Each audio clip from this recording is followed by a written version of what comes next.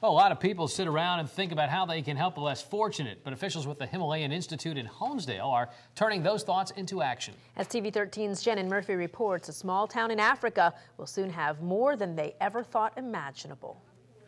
Oh, it's amazing. In fact, this has really kind of gone beyond, a Himalayan Institute project to a whole Honesdale project. Officials with the Honesdale Himalayan Institute, Rotary Club, and Wayne Highlands School District are sure getting a good workout today. They're in the process of loading a 40-foot trailer filled with everything imaginable to build a community center in Cameroon, Africa. Those hundreds of boxes include 25,000 donated books, which will be used to make the first ever public library in the region. It's amazing to make a real lasting difference, and it's so challenging to do. And that's the whole goal of this HI Community Center, empowerment and finding a way to bring forth a lasting social regeneration.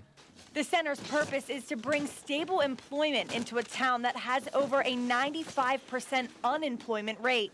And if you're lucky enough to have a job in Cameroon, a day's pay is a whopping $2.